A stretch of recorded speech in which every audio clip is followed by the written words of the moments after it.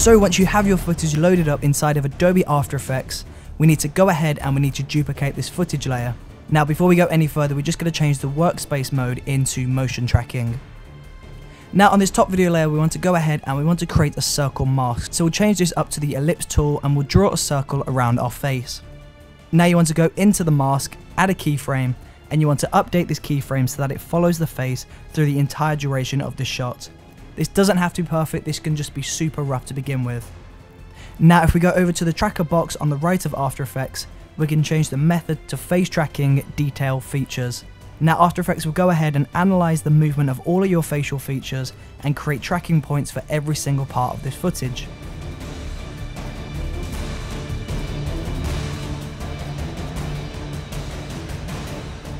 So now if we go into this video with the tracking points created, if we go into Effects, Face Track Points, we can see that the left eye has left eyebrow, inner, middle and outer. We've got the left eye inner, we've got all these other features. So now we need to go ahead and create a brand new white solid.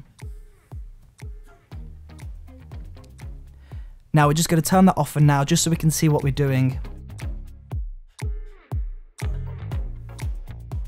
We'll go up to the circle mask again and we'll draw a circle around the pupil.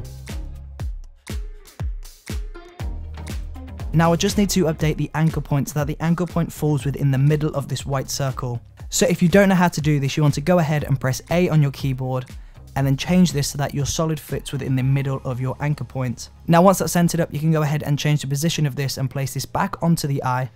And now if we hold down Option and press on the stopwatch on position, it's going to change the numbers from white to red.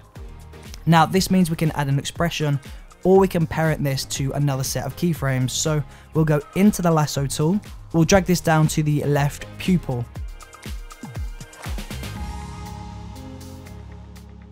Now there you go, that is tracked to our footage perfectly, and we need to do the same thing for the next eye. So we're just going to copy this white solid, delete the keyframes that we had before, and now same thing again, holding down on Option, press the stopwatch on position, and you want to drag this down to the other eye, so that would be the right pupil.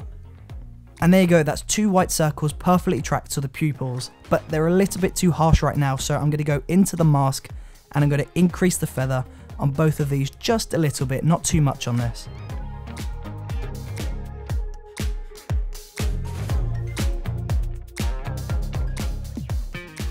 Now from here we need to go ahead and create a brand new adjustment layer, so we'll go up into Layer, New, Adjustment Layer, and in the adjustment layer we want to draw a mask around our eyeball. But before that we want to go ahead and we want to make sure that the anchor point is within the middle of the eye, and when that is we can go ahead and draw that mask.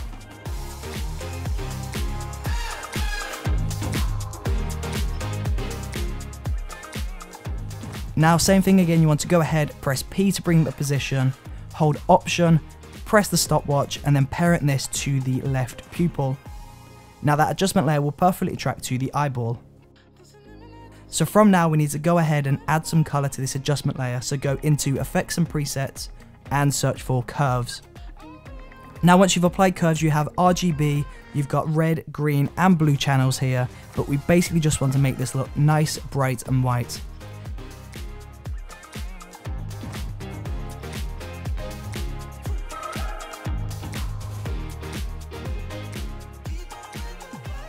And once you've done that, we can go into the mask of the adjustment layer and just increase the feather.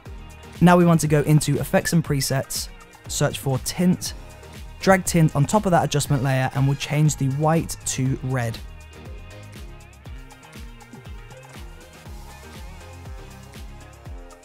Now there you go, that is tracked to the eyeball and it's really starting to get there, so we need to go ahead and copy this effect onto the other eye.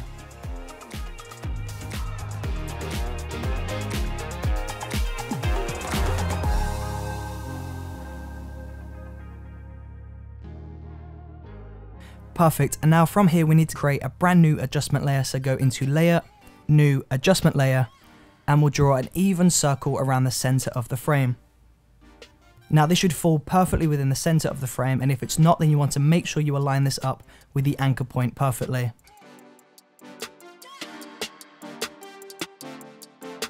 Now once you've completed that, you want to drag that anchor point over to the center of the eyeball, and we'll go into Effects and Presets and search for Levels.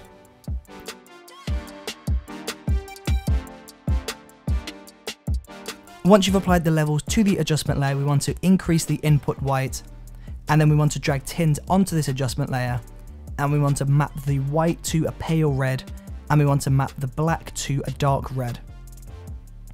Now you want to pull down the amount of tint to around 60–70%, and in the mask we want to feather this up, so we'll go into mask feather, pull this up to around 150, and then I'm just going to close down this mask just to contain the effect a little bit. Now we'll go back into effects and presets, search for hue/saturation, and then we'll just pull the master saturation over to the right.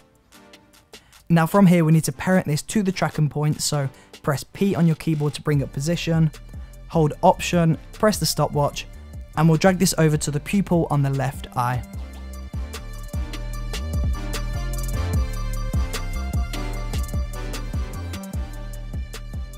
Now there you go, that adjustment layer is sticking, it looks really awesome, and again, like we've done for all of the other effects, we need to copy this onto the other eyeball and make sure that we parent this position to the correct eyeball. Now this is starting to get there, but it is a little bit too intense on the eyes, so I just want to go ahead and decrease the size of this mask, so I'm just going to adjust that now, just to make sure that these masks don't bleed into one another. Now from here we need to create a brand new black video, so we'll go into Layer, New, Solid, and we'll change this to black. Press OK on that, and in Effects and Presets, we're going to search for Lens Flare. Drop Lens Flare on top of the black solid, and we want to hold Option on our keyboard and press the stopwatch on the flare center.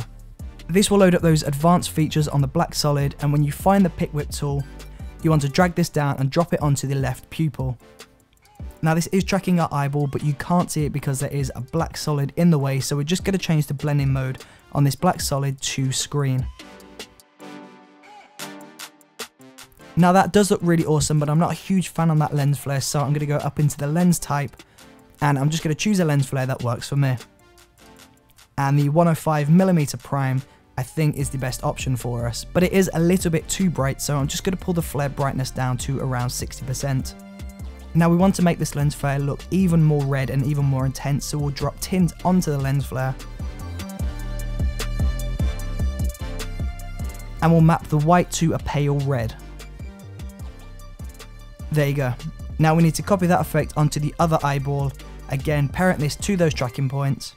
So now we need to add one more thing just to completely sell this effect off, and that is a black solid. So we'll go into Layer, New, Solid, change the color of this to black. And now just so we can see what we're doing, we're just going to turn this off, and we'll go up to the pencil, and we're just going to draw a really tight rectangle around our eyes. And then we want to pull the slider head back, and we want to change the mask so that this follows the rotation of the eyes. Keep doing this throughout the entire duration of the shot, and once you've completed this, you can turn the layer back on, and we'll press the inverted box. Now go into the mask, and we want to increase the feather up to around 200%, and then we'll reduce the opacity on this just so it's not so intense. And there you go, that is how you give yourself glowing red demon eyes in Adobe After Effects. Thank you for watching this video, and thank you for watching every other video within this Halloween series. I hope you have a great Halloween, and I will see you tomorrow for some regular, non-spooky and non-scary filmmaking tutorials. See you there.